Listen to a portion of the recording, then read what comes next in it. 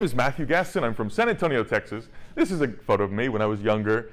I went to the San Antonio Botanical Garden as a kid and got super into plants. I'd like volunteer and water their ferns and went to summer camp, and that really got me hooked on plants.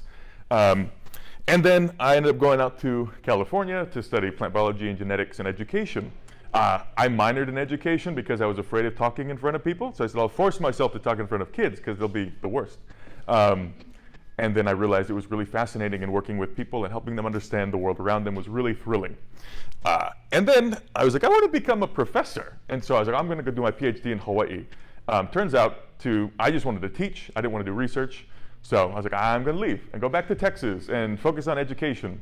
So I just got my master's in tropical plants and came back to Austin. So that's where we are now, obviously. Today, a lot of my excitement on microgreens was just out of curiosity of things. So as a kid, I was always interested in big leaves. Microgreens are like the opposite. They're tiny leaves. So I have some photos of me growing up collecting larger leaves. This is a teak leaf. Most of the forests of Malaysia are made of teak wood, which is fascinating. And then, palms have some of the larger leaves. They're useful for protecting yourself in weather.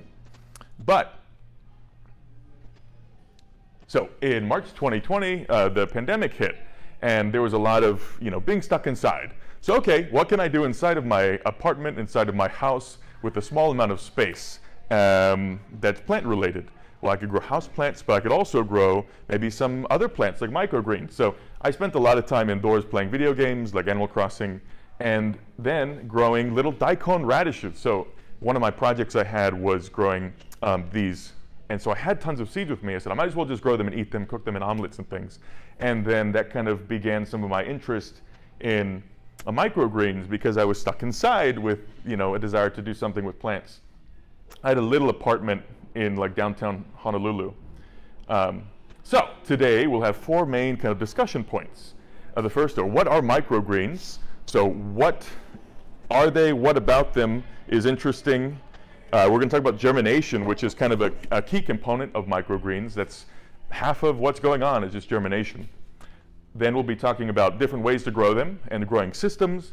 And then lastly, getting started growing your own. Where do you start? What materials can you get? So, you should always begin kind of at the big picture. So I always begin with space. We're on Earth here, and a lot of folks are interested in going to the moon and Mars. And so if people go out to the moon and Mars, what should we be worried about? It is extremely dangerous. There's no oxygen. There's cosmic radiation that induces a lot of stress, physiological stress on us. It would cause severe degradation of our bodies rather rapidly. So how do we maintain our healthy composition in such a horrible, unsafe environment? This is something NASA is interested in. So how can we keep people healthy in space when it's really just a fight against the environment? So the question is, how do you preserve your health in such an unhealthy place? Well, maybe you have vitamin and antioxidant supplements. Maybe that's something we can do. So if you look at a current literature on vitamin supplements, there's a couple things that you notice. One is that there's no evidence suggesting that there's dietary benefits to taking antioxidant supplements. There is only one example, which is related to lutein and zeaxanthin, protecting your eye and reducing degeneration. But everything else, there's no good data suggesting that taking the vitamin will help. But there is plenty of observational studies saying, hey, just eat fruits and veggies and that's good for your health. But it's probably because of a combination of things. So the National Institute of Health has concluded that just eating fruits and veggies is the way to go. Trying to encapsulate something like Soylent and eating that every day isn't going to keep you from perishing. We know that we want to eat fruits and veggies. Excellent, easy.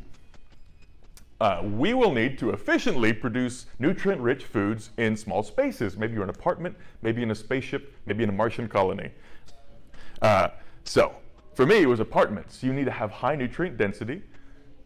So you got to have a lot of nutrients in a small space. It has to be compact and small at the time of harvest. You don't want to be growing a giant tomato plant just to get 10 little tomatoes. and those aren't even super nutrient rich. And then you want it to grow quickly so you can have quick turnaround of food. So what does this give us? Oh no! Act 1, what are microgreens? So this is kind of one of the solutions to that question, how do you maintain your health when you have a harsh environment and you only have a small space? Well, microgreens. What are microgreens? Well, they're nutrient dense, so we know that they have more nutrients in them per unit volume compared to the full mature plant. So I have two here. This is a radish. There's daikon radish, and the purple one is called red Rambo radish. It's a cultivated variety of radish. And then there's broccoli. Well, this little tiny daikon per unit volume has more nutrients in it than the actual giant daikon root volume. And by nutrients, I mean different antioxidant type of things as well. So there's lots of data showing that to be true, with a few exceptions. Broccoli is one of the exceptions. It's compact and small, so easy. Then it grows quickly. This is only 4 days old. So I had broccoli seeds the other day with a school group, the kindergarten, and they started watering all the seeds. By the end of the day, the seeds were already growing. The seed coats had broken off, those cotyledons had expanded, and yeah. So the last thing is that they're pretty popular with folks, especially, you can come take a seat. We're talking about microgreens. So the microgreens kind of started in San Francisco as a kind of one of those bougie food things, you put on top of your soup. But then people realized they kind of liked it because it added a little hint of flavor, and the intensity of the flavor is really high compared to maybe growing a little microgreen cilantro versus full cilantro. Microgreen cilantro is a real kick. So microgreens are any herbaceous plant grown in light and harvested as the first true leaves emerge. So we have some examples here of some of my favorites. Daikon, which is the Japanese radish. It has a kind of wasabi flavor, so the glucosinolate sulfury spiciness to it. You have bull's blood beet. Tastes like beets. If you like beets, great. I don't like them. Then you have arugula. So the arugula, just as your regular arugula, tastes the same but more intense. And then cilantro. So you'll notice that these photos are photos of when you'd want to harvest them. So we'll talk about the kind of morphology and what different sections of this little plant are, but you'll notice between some of these that they have distinct differences related to their first true leaves. So this little thing coming up is the leaf, and then I'll click through and you'll see it circles all of them. That's the first true leaf of the beet, that's the first true leaf of the arugula, and the first true leaf of cilantro. With cilantro, to get your most bang for your buck, and then based on kind of trials of tests of when it tastes the best, you want it to get its first true leaf to become large. But if you did that with daikon, it would be completely unpalatable because only the little heart-shaped leaves called cotyledons have tons of flavor. And then once it starts growing out its first true leaf, which is fuzzy and coarse, it changes its biochemical properties and it tastes bitter and horrible. That's something we'll discuss here in a second. But microgreens, you can make a lot of money too. So let's say you got all these racks in your apartment, you got some lights, you could grow tons of microgreens and sell them for a lot if you partner with a local market or something. Or just go to a farmer's market and bring this to the market and say, hey, cut your own, and then put them in the box and we'll charge you per weight. That way you get away, you don't have to worry about washing it, and you don't have to get special licenses for health code stuff. So if the customer cuts it themselves, then that's on them to make sure they don't get sick.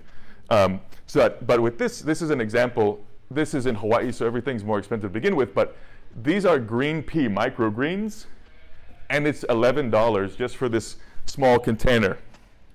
And then that's 2 ounces. And then also you can use them for things like sushi. So daikon is a Japanese radish that has that kind of wasabi horseradish flavor. Well, you can put them into your sushi rolls and they taste perfect. So there's a lot of uses for them throughout different food industries. And they add that kind of herb flavor if you want them. Also, you could just completely make a whole salad of microgreens. So these are kind of different radishes with actual radishes. You can top off your soups with them, and then you could add them on top of maybe avocado toast or something. There's lots of ways you can use them. And their popularity seems to be increasing. So those were my initial little container of daikon radishes that I grew. But let's talk about the parts of it so that we have some terminology going forward. This on the right is one of these microgreens that I removed. So the little section where the root meets this stem is called the crown. So that junction between root and shoot is called the crown. The next thing is we're talking about the cotyledons. That's where all the flavor is and the majority of the thing that you want to be selecting for with your microgreens are the cotyledons. Cotyledon, those are the first like baby leaves. So they'll, on a lot of the crops, they might be heart-shaped. So the radishes here have heart-shaped cotyledons. The broccoli is heart-shaped. And then sometimes they're just blade-like. But those aren't true leaves because they don't have a meristem at the base. So botanically, they're not true leaves. And the thing that comes up next will be the first true leaf. The shoot apical meristem is the main growing point of the shoot, and that's where the leaves come from. So if you cut it anywhere below the shoot apical meristem, it's never going to grow again. So all of these little, you'll see later, but all of these little stems here where I have snipped, or as a student has snipped on that little stem, it will never grow back. So that is something worth noting. It's one and done. One seed gives you one microgreen. So the sustainability component is that you have to get a lot of seeds. Not super sustainable in that sense. The stem section is technically, it's called the hypocotyl. So hypo is below, and cotyl referring to cotyledons. So this stem below the cotyledons is the hypocotyl. So to say it botanically, if you cut along the hypocotyl, you will not get any regrowth. But that's what a microgreen is. So you always cut somewhere between the crown and the apical meristem, probably pretty low on the cotyledons. So if you're harvesting these, I would probably cut right there on the hypocotyl. And then you have the roots. So what plants can be microgreens? What can you select? Well, you can pretty much select any plant to be a microgreen, especially anything really except for solanaceous crops. So anything in the nightshade family you can't select for because they're toxic when they're small. But you could use the ones we've already talked about, daikon and the other radishes and beets. And we have some photos here, but my particular favorite is that Raffinus red rambo, or the red rambo radish, which I have here. It's spicy, but it's not too spicy, and it has a lot of antioxidants in the sense of anthocyanin, which is one of those plant pigments. So there's 4 types of plant pigments. There's like chlorophylls, which are green, and then one of those classes of red and purple are anthocyanins, which people believe to provide antioxidant properties and help with radicals degrading your cells. So what plants cannot be microgreens? Well, we kind of talked about you can't choose solanaceous crops. So nothing in the nightshade family. That would include your tomatoes, eggplants, bell peppers. You can't really eat those. So solanaceous crops are nightshade family. No potatoes. Most people are not growing potatoes from seed like that, but not an issue. But this is what you might have a small potato or small tomato. They look almost identical in that stage. But yeah, so what plants can be microgreens? You got herbs, you got vegetables, and you got flowers. These are kind of based on their flavor profile. So I'll show some popular ones here. We have, let's push that. There's dill, which makes an excellent microgreen. Basil, you have sorrel, and anise hyssop, which is kind of your licorice-y flavor. This is a little bit different. Then you have vegetables, like broccoli, mizuna, scallion, and then your alfalfa. And then flowers, these have a floral flavor and they kind of taste how they smell, which is interesting and a good thing to change up your plate of food. So you can have celosia, then there's marigolds, borage, and then amaranth. So amaranth and celosia have those really bright colors that are exciting if you're trying to create a really interesting color palette on your plate. Because they have betalain. So the same chemicals that beets, the intense color of beets are in those. So they're edible at all life stages. Well, some of them are.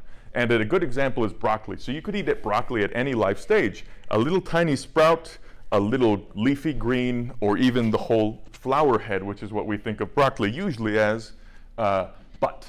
So some plants are completely edible at any stage. So you could grow broccoli in darkness for like one day and you get a sprout.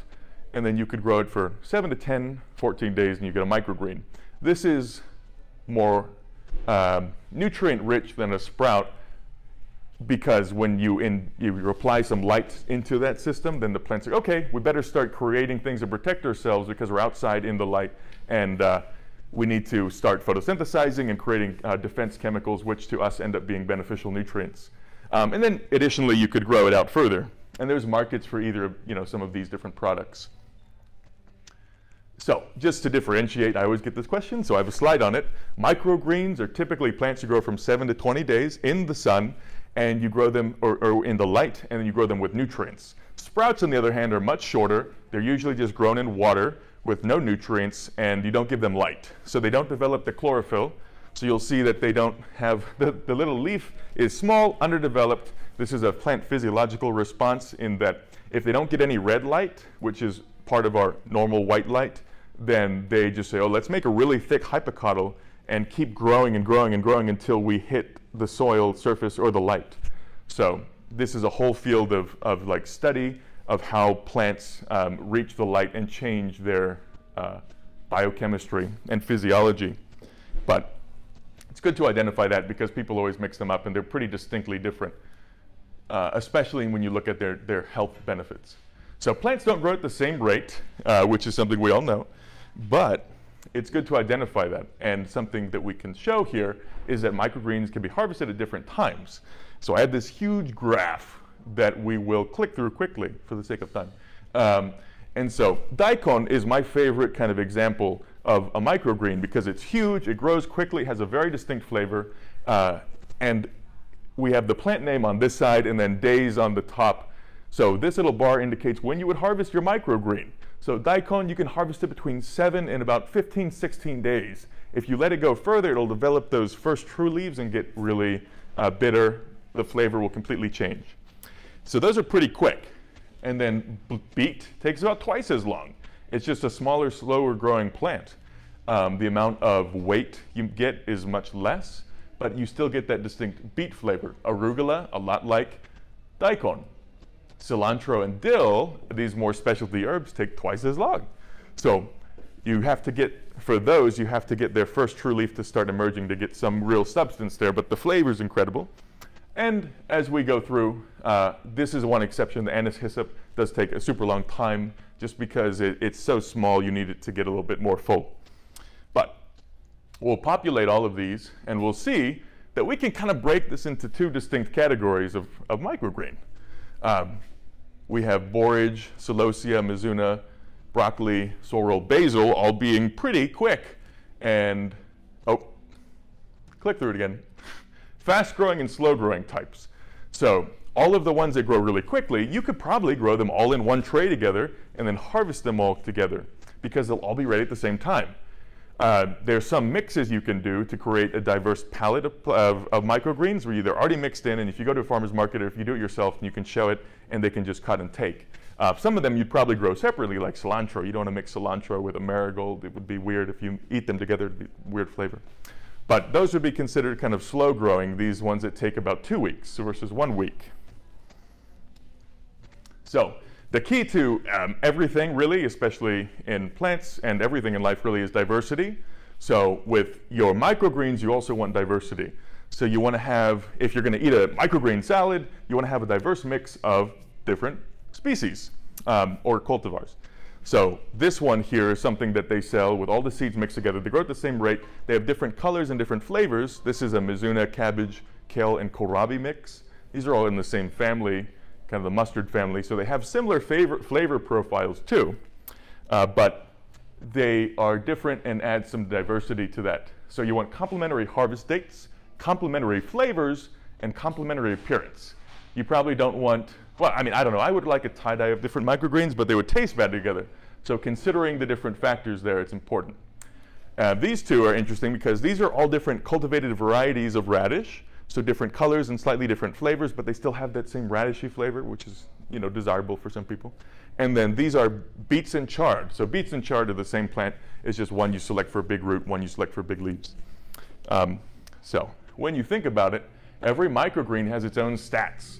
So every microgreen is going to have different characteristics, maybe like a Pokemon would. So this is one of my favorite little Pokemon. It's based on the pitcher plant, the Victory Bell. You can see that Victory Bell has really good attack, but it's not super good in defense. So okay, you have to balance it out with other different Pokemon on your team if you're playing Pokemon. Same thing with microgreens. So broccoli, this is our broccoli. It's got really high, pretty good growth rate. It grows in about 7 days. It has a lot of phenolics in it, a lot of chlorophyll, but it's not super high in anthocyanin, which is this purple pigment that gives them that color.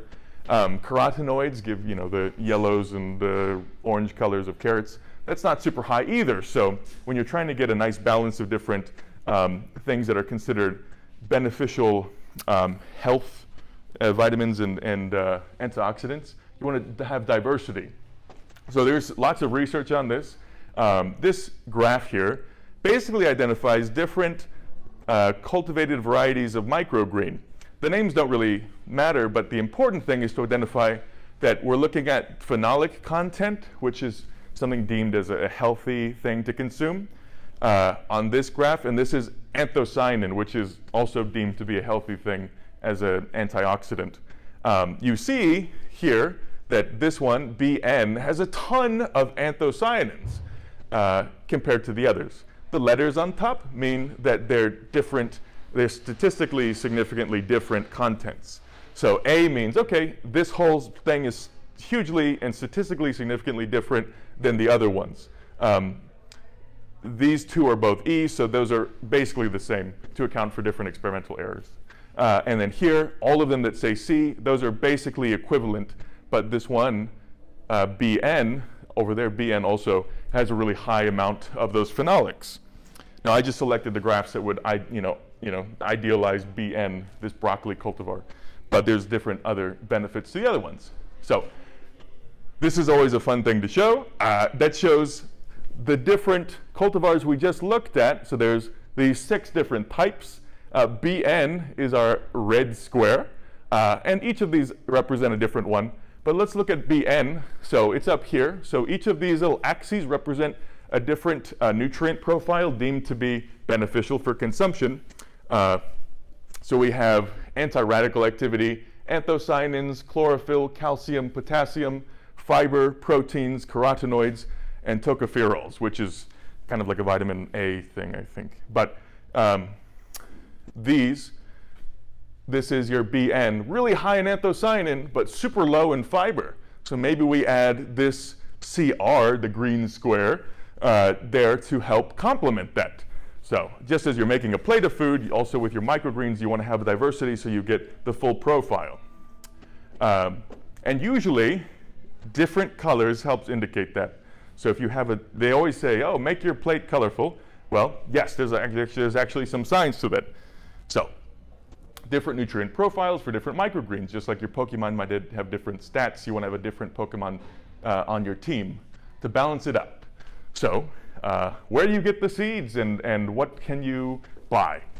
There's lots of places to buy seeds. My favorite is Johnny's Seeds. They're a cooperative out of the Northeast. They have really high quality seeds and they are very reliable. Now this particular screenshot, they didn't have these in stock, but you can see that they have the mild microgreen mix. So a lot of those plants in the mustard family have an intense flavor that's kind of like wasabi type. Well, they say, well, these have that, but it's not super intense. And you can buy them by 5 pounds, all that. So the next thing to notice is germination. So germination is critical for microgreens because that's all it is. You get the seed and you germinate it and then you eat it. So you get the little seed, you get seed germination, it grows, and so we begin vegetative growth. So producing vegetative tissue to make nutrients so it can keep growing with an ultimate goal of reproduction. You'll get more vegetative growth. Now you get the flower production, and then from flowers you get fruit and seed development, and you've completed the cycle. So this is the life cycle of daikon radish, my favorite little microgreen. This is the fruit called the salik, and it splits open. You get the seed, and you just restart. But microgreens really only care about this. So you can buy the seed and grow it and eat it. The seed is an embryonic plant with a protective cover, waiting for the right conditions to grow. When the seed is ready, it begins germination, which is the reactivation of metabolism and growth. So the first step of germination is called imbibition. So the little seed absorbs water and it gets bigger. This is a physical property. It has nothing to do with the thing being alive or dead. It's just, you got proteins, fats, and carbohydrates in the seed. And water is going to make it swell. That's just, so you could have your seed imbibing and it could be dead. That's the first step. Once it's alive and it's soaked up the water, then the little embryo in there can start reactivating its metabolism. So this is called the repair and mobilize phase. So the little embryo is like, okay, we got water, we got the right conditions, let's start fixing our DNA, which has been damaged because we've been a little seed, and let's start moving around different proteins in our cells to be able to grow. And then you have expansion and growth, which is the part that we always think is the germination, but it's really the end of germination, and some people don't include this as germination in like scientific literature. But that's when you get the little root coming out called a radicle, or radicule. I call it radical. Radical emergence would be a good title of a book. Anyway, so seed germination is described by water. It's all about how much water the seed has. And you can classify stages of seed germination based on the water content over time. So time's going this way and water's going that way. So we talked about those three parts of seed germination. Well, let's look at the water content. And the first step is imbibition. So your water increases and hits a limit, and it pretty much stays at that water content for a while.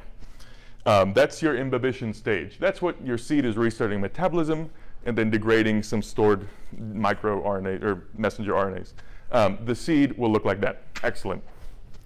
Not super thrilling looking, but still alive, usually, if it makes it to this stage. So then phase 2, the water content is hardly increasing. This is when it's repairing itself and preparing to fully emerge.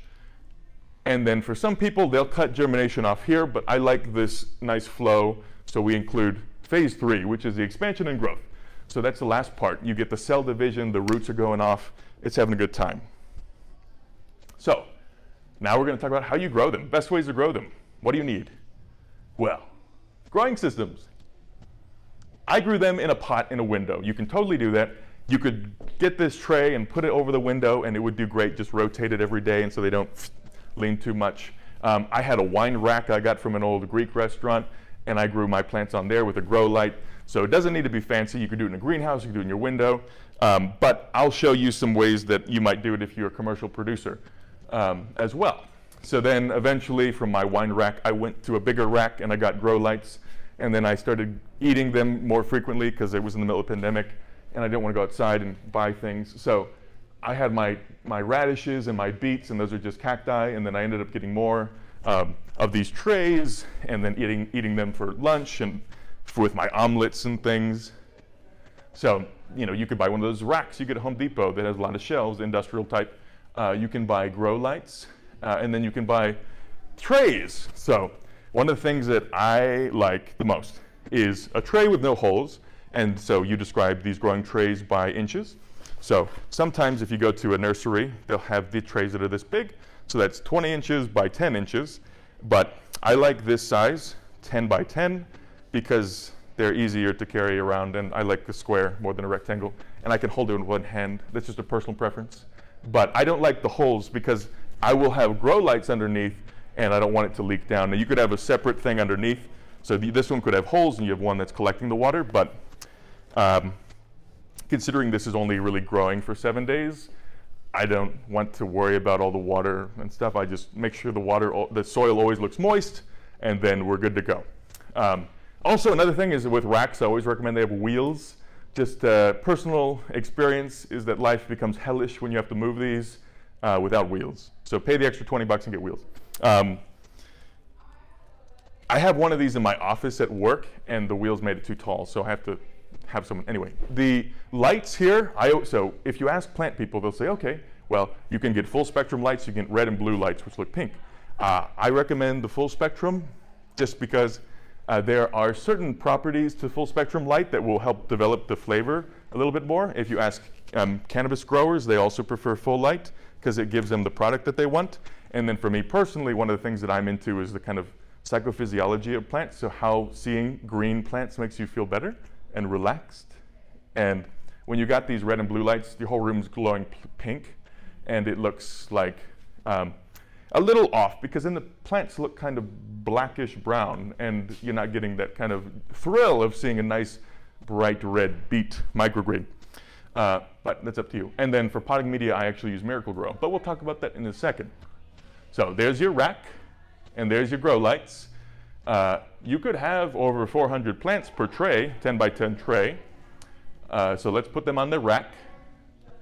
And you could have 20 trays per rack.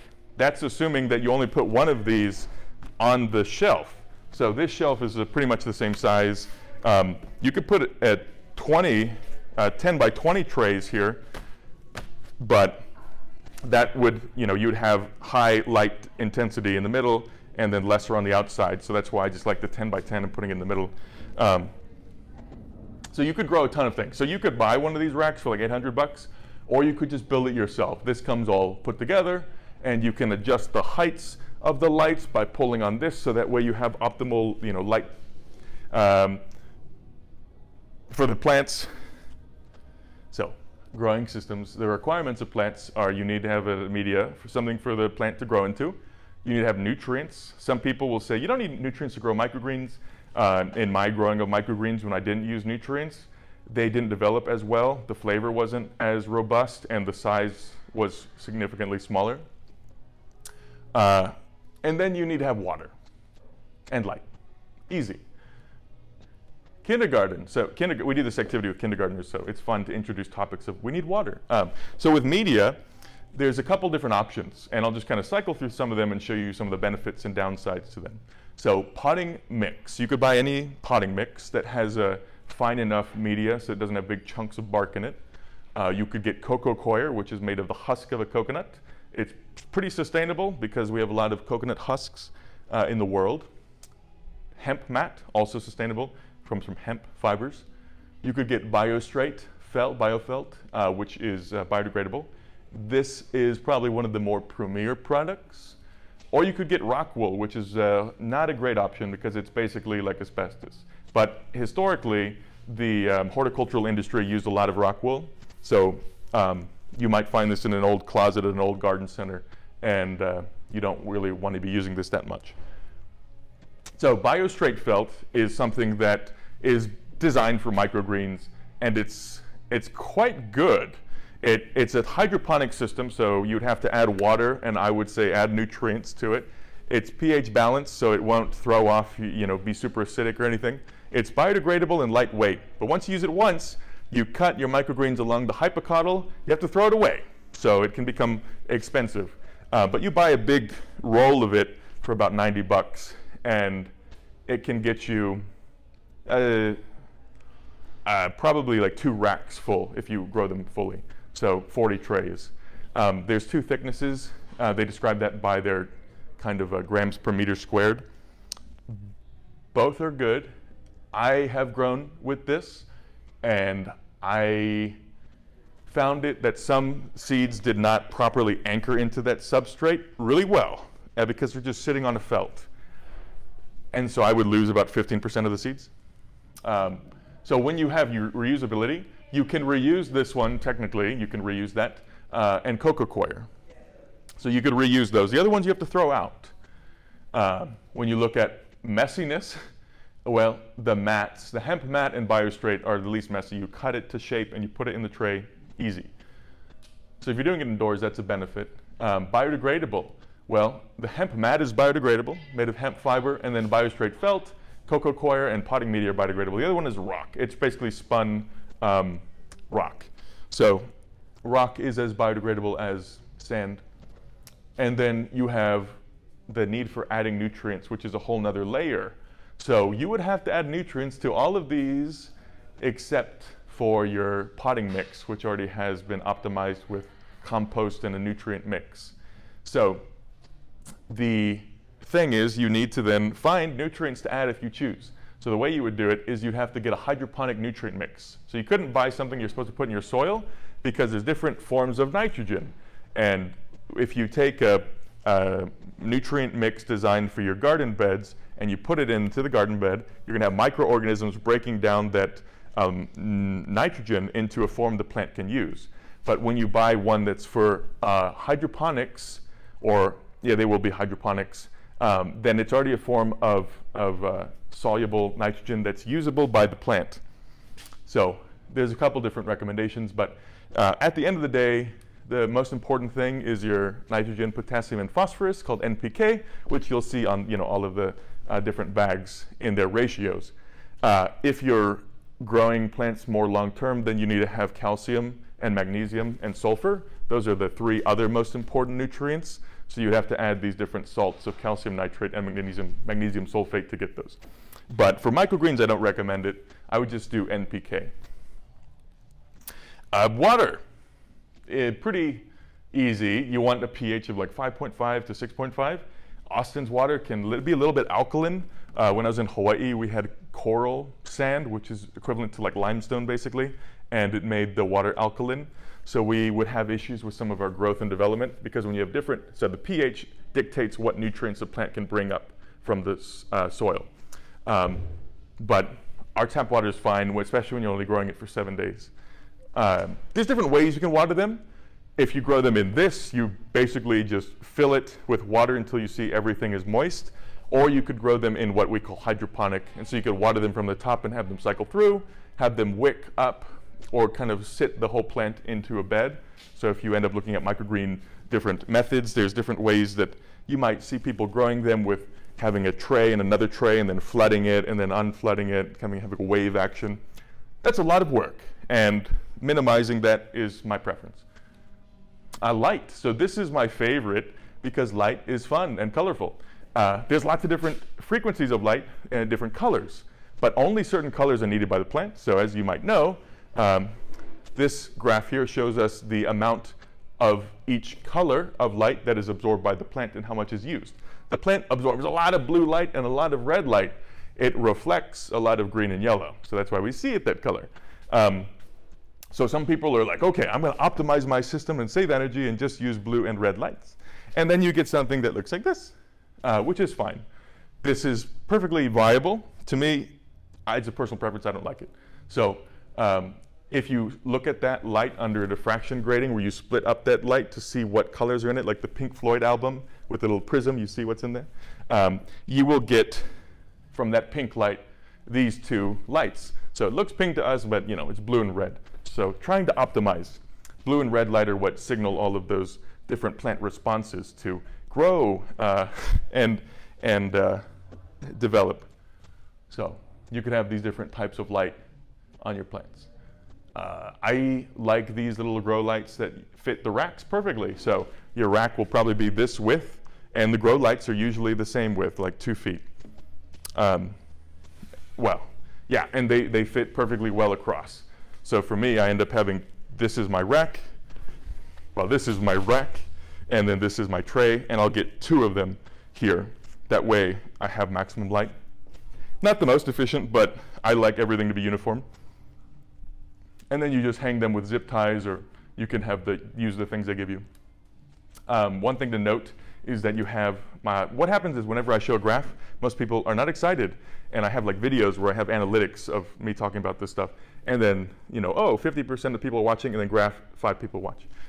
So graph, inverse square law. So basically, every distance you get exponentially less light.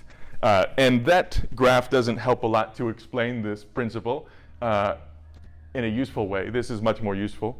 So this is the source of light, and this is our plant tray. So imagine this is our tray. If we have the light at this distance r, we'll get 1, 2, 3, 4, 5, 6, 7, 8, 9 little beams of light. But as you go 2 distances r, you get only 2 to 3 beams of light per tray. As you go 3 distances r, you only get 1. So it is exponentially decaying. And that's one of the things that we might not realize with plants. So if you put a plant by the window, you will get exponentially less light as you move away from that window. Inverse square law. Super fun and fresh. So intensity exponentially decays as distance linearly increases. lots of math jargon, but it's fun to talk about. This just shows you that this plant is getting exponentially less light than that one over there, even though it looks linearly different. And then so when you buy the seeds, how many seeds do you put in the tray? Because that's probably the most important thing aside from the light and the water and the media and all that. So if you buy your seeds from Johnny's Seeds or any seed company, they'll probably tell you how many seeds to put per tray in a unit that's probably weight related, because that's how horticulturalists would do it. What I end up doing is following these guidelines pretty closely, trying it out and then modifying it in my own preference and experience. So what you'll see here is that this is a trial they did in 2017. They have their different varieties, and then they tell you, okay, now they're using a 10 by 20 tray, so imagine this was twice as big. That's what they're accounting for. So how many seeds do I need to sow per 10 by 20 tray? If I'm doing the beets, 23 grams per 10 by 20 tray. That's what they recommend. And then they say average yield per tray in ounces, 7.5, and average days to maturity, 17. So about 2 weeks. That's one of the long-term growing ones.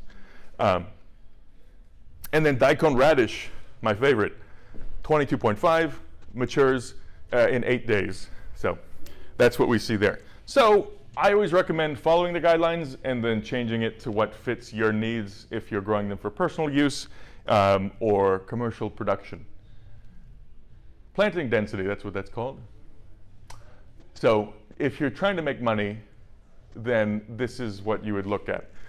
You would evaluate the cost per ounce. So for the beet seeds at $6.75 per ounce, your end product is 7.5 ounces of beet microgreens if you optimize it right, got the right lights and everything.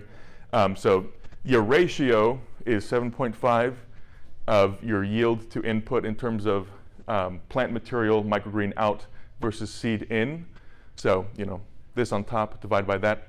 So with microgreens, anything above 7 is considered good. That way you are getting a significant volume. And then you can end up selling your microgreens per ounce as much as you feel is appropriate for the market. But at 2 years ago, in the middle of pandemic, $5 per 1 ounce of beet microgreens, it was very reasonable. And then if you look at the whole flat of the 10 by 10, then you could get about $40. So every day that that tray was growing, you'd get $2.5. But imagine you have 100 trays. Then it's something. And so a good support system is, oddly enough, Facebook. Facebook has really nice groups to join for microgreen support. So I have some screenshots here. Microgreen for beginners, growing and selling microgreens, and microgreen support group.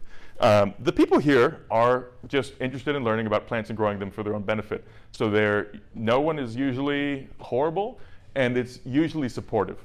You can see someone has a question, so they posted it. Okay, this is 4 days, and they're growing broccoli. This looks more like a sprout. They probably didn't give it enough light. They probably had it over here, and they thought, oh, this is enough light for this plant.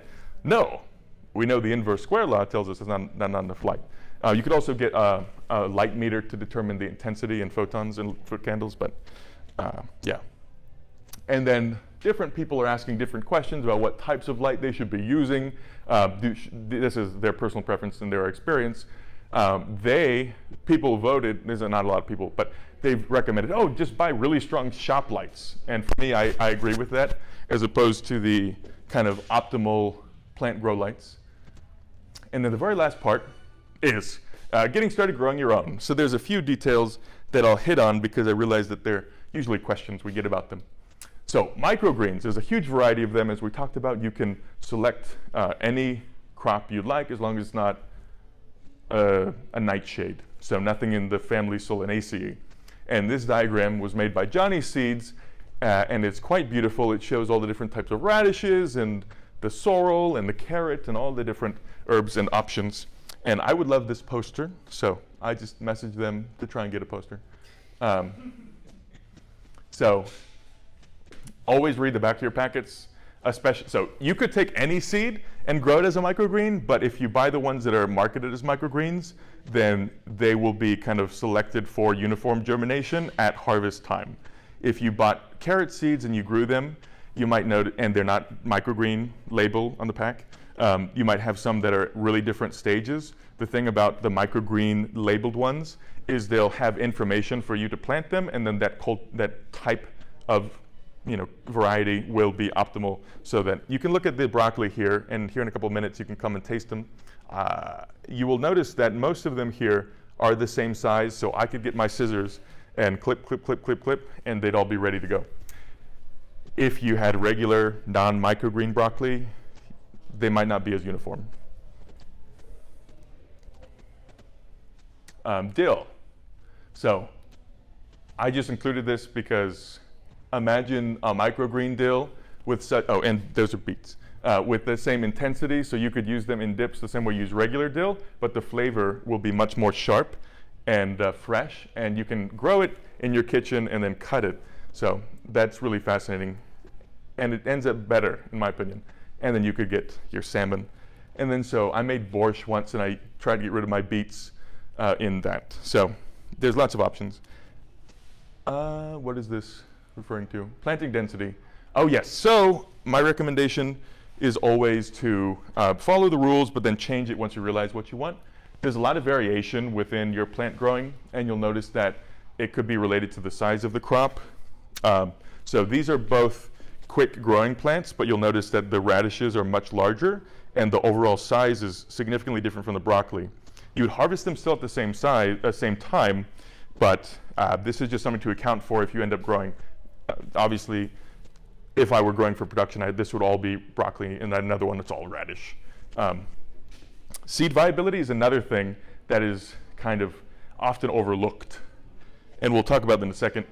And then the weight of the seeds is also a reason why you might have different planting density on the charts and recommendations. So cilantro seeds are so light, radish seeds are really heavy compared to cilantro. So one thing that after teaching like workshops of this class that people have realized is they bought seeds and they've let them sit out in humid, hot climates like Austin or Hawaii, and then the seed dies, the little plant dies. So this is called seed germination viability, or seed viability. So this follows a curve that is very similar to lots of different systems, but you have like 95% of the seeds will be alive when they come out, and then there's a specific period of time where they're mostly fine, and there's a point where they rapidly decline, so rapid mortality of the little embryos. And that's called, so your germination percentage is on this axis. So at a certain point of time, germination percentage is going to go down drastically. The way that you preserve seeds, most seeds that we would be using for microgreens is you want to store them at like 40% relative humidity. And this says F. That's supposed to be, the temperature is 35 to 40 degrees Fahrenheit. So you need them to be cold and dry. That's how you preserve seeds. So if you've heard of the seed bank in Svalbard, that's why that is in Norway. Put all the seeds in a cold, dry place, they'll last longer. There's some seeds you can't do that with, like mangoes and avocados, but microgreens, yes. So just to tie up some loose ends, if you had inquiries about this, the seed longevity is related to different stresses, because it's alive, but it's just trying to chill until it is ready to grow. So it'll hit a point where there's a lot of abiotic stresses, and then you might even have pathogens infiltrating. So the plant has a lot of oxidative stress. So basically, it's producing antioxidants to try and survive as a seed. And then once it gets water and imbibed, then it is then saying, okay, our DNA is damaged. Let's fix the DNA and let's try and grow the root and reproduce. So at the end of the day, it doesn't really matter. The most important thing is that you just try it and you just learn from your experience. So this is me trying to grow cilantro, and that is what I found to be the best planting density because of the size. And if you plant them too tightly, they'll end up being smaller because they're competing with each other for nutrients. But nothing is that deep at the end, it's just plants. So some last comments is that when you have this tray, you'll notice that the first day you add water, it'll still be wet the second day. But as they grow, the plants will be pulling up water, so the rate of water loss is related to the leaf surface area. So that's called transpiration. So you'll have increasing leaf surface area that leads to increasing transpiration. So you got to put more water. Great. And then I use a sprayer. I didn't bring it today, but it's a little horticultural sprayer. You pump it, it sounds like a little duck, and then you squeeze it, and it mists it. So as the seeds are coming up, they're pushing through that media, because they're so densely planted, you'll have the soil rising up together. And it's like, okay, what do I do now? So I spray it down with this mist, and it helps the particles of the soil go back down to cover those roots. And yes, so I always like to have a little thing at the end like this. So we might think that we have failed if our plant dies, but better to have grown it and failed than to have never tried. So we ought to do our best to prevent things from going wrong, but we must understand that we're learners lifelong. So grow some microgreens. If they die, you learn something, and you can always give it a go again. They're just plants. But I love plants, so that's not a jab at plants. But always go for making mistakes, and we'll learn something as we go. So thank you for being here and listening to me talk about microgreens. If you have questions, I'll help answer them. You can come and take these too. So you can just clip them on the hypocotyl and taste them. So we have 3 different types here. We have the daikon radish, which is pure green, kind of spicy. There's the red Rambo radish, and then broccoli. The broccoli tastes like broccoli. The schnozberries taste like schnozberries, So anyway, if you got questions, I'll be here. If not, thank you. Appreciate y'all. Fun. Okay.